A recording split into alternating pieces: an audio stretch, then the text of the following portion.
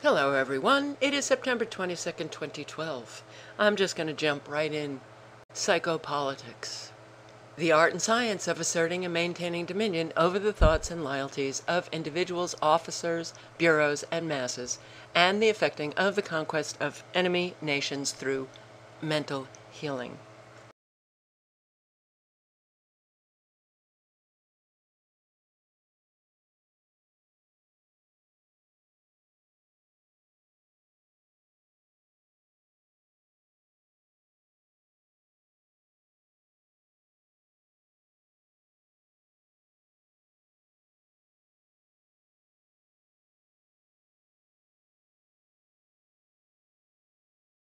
Editorial note.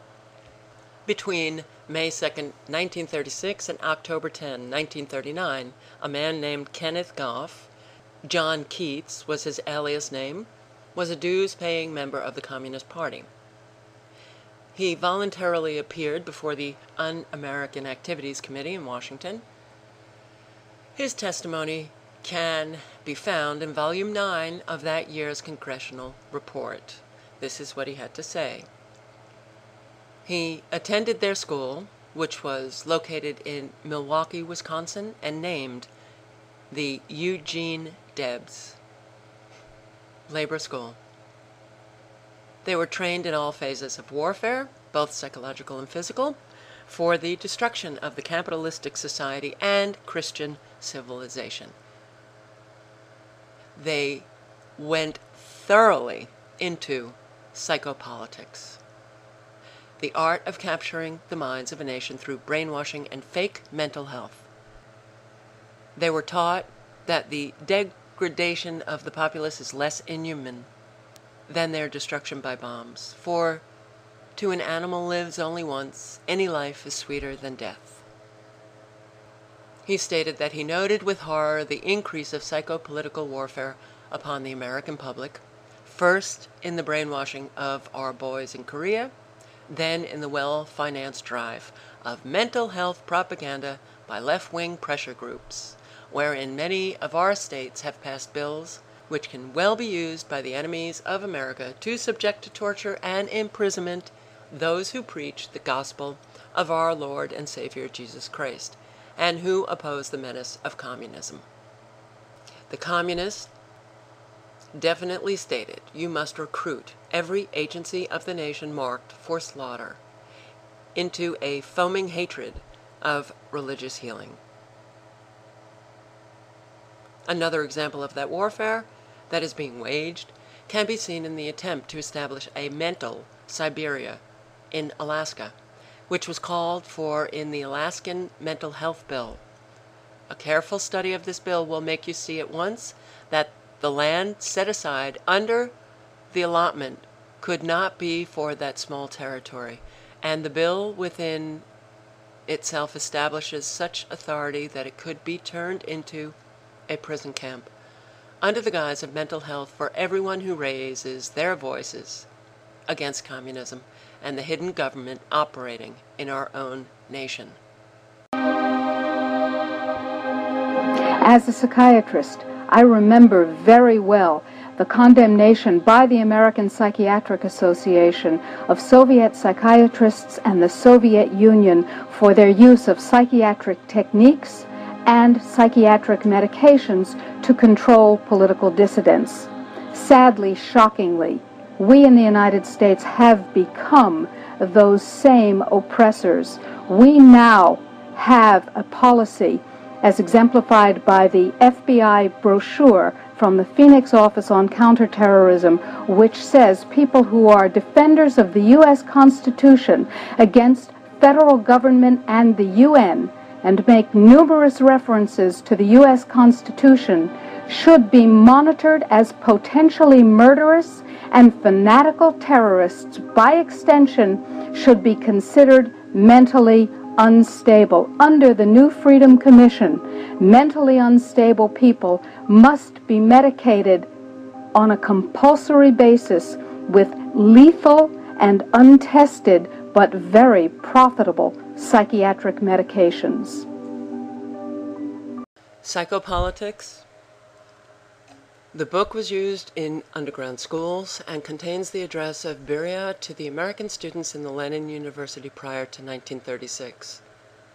The text in the book, in general, is from the Communist Manual of Instructions of Psychopolitical Warfare and was used in America for the training of communist cadre.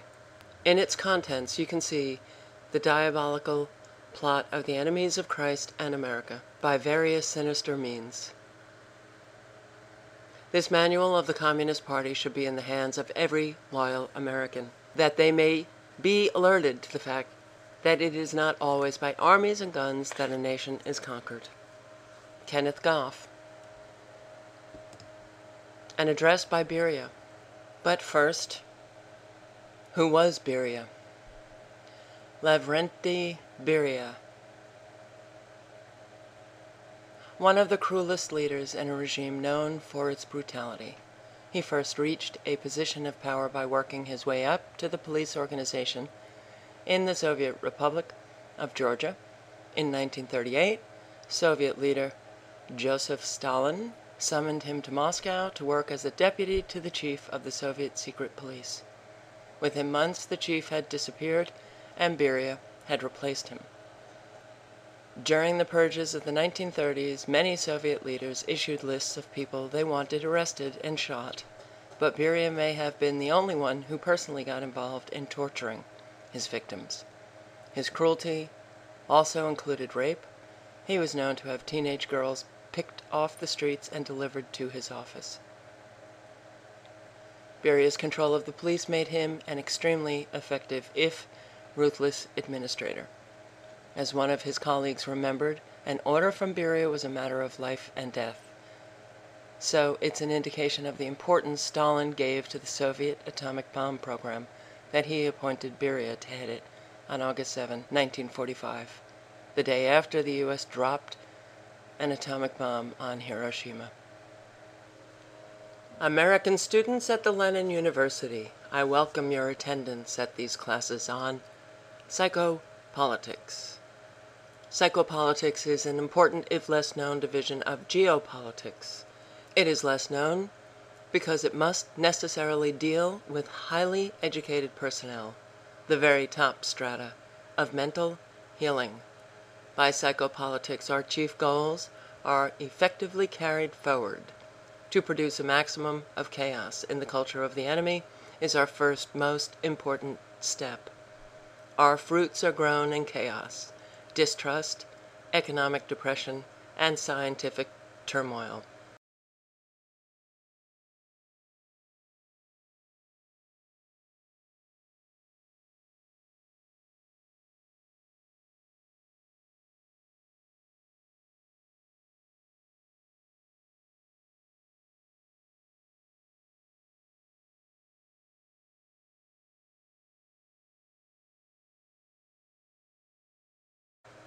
At least, a weary populace can seek peace only in our offered communist state. At last, only communism can resolve the problems of the masses. A psychopolitician must work hard to produce the maximum chaos in the fields of mental healing. He must recruit and use all the agencies and facilities of mental healing. He must labor to increase the personnel and facilities of mental healing until, at last, the entire field of mental science is entirely dominated by communist principles and desires. To achieve these goals, the psychopolitician must crush every homegrown variety of mental healing in America. Actual teachers of James, Eddie, and Pentecostal Bible faith healers amongst your misguided people must be swept aside. They must be discredited, defamed, arrested, stamped upon, even by their own government, until there is no credit in them and only communist-oriented healing remains. You must work until every teacher of psychology, unknowingly or knowingly, teaches only communist doctrine under the guise of psychology. You must labor until every doctor and psychiatrist is either a psychopolitician or an unwitting assistant to our aims. You must labor until we have dominion over the minds and bodies of every important person in your nation. You must achieve such disrepute for the state of insanity and such authority over its pronouncement that not one statement so labeled could again be given credence by his people. You must work until suicide arising from mental imbalance is common and calls forth no general investigation or remark. With the institutions for the insane, you have in your country prisons, which can hold 1,000,000 persons and can hold them without civil rights or any hope of freedom, and upon these people can be practiced shock and surgery so that never again will they draw a sane breath. You must make these treatments common and accepted, and you must sweep aside any treatment or any group of persons seeking to treat by effective means. You must dominate as respected men the fields of psychiatry and psychology. You must dominate the hospitals and universities. You must carry forward the myth that only a European doctor is competent in the field of insanity. Psychopolitics is a solemn charge. With it, you can erase our enemies as insects. You can cripple the efficiency of leaders by striking insanity into their families through the use of drugs. You can wipe them away with testimony as to their insanity. By our technologies, you can even bring about insanity itself when they seem too resistive. You can change their loyalties by psychopolitics. Given a short time with a psychopolitician, you can alter forever their loyalty of a soldier in our hands, or a statesman, or a leader in his own country. Or you can destroy his mind. It may happen that remedies for our treatments may be discovered. It may occur that a public hue and cry may arise against mental healing. It may thus occur that all mental healing might be placed in the hands of ministers and taken out of the hands of our psychologists and psychiatrists, but the capitalist thirst for control, capitalist inhumanity, and general public terror of insanity can be brought to guard against these things. Should independent researchers actually discover means to undo psychopolitical procedures, you must not rest. You must not eat or sleep. You must not stint one tiniest bit of available money to campaign against it, discredit it, strike it down, and render it void. In a capitalist state, you are aided on all sides by the corruption of the philosophy of man and the times. You will discover that everything will aid you in your campaign to seize, control, and use all mental healing to spread our doctrine and rid us of our enemies within their own borders. Use the courts, use the judges, use the Constitution of the country. Use its medical societies and its laws to further our ends.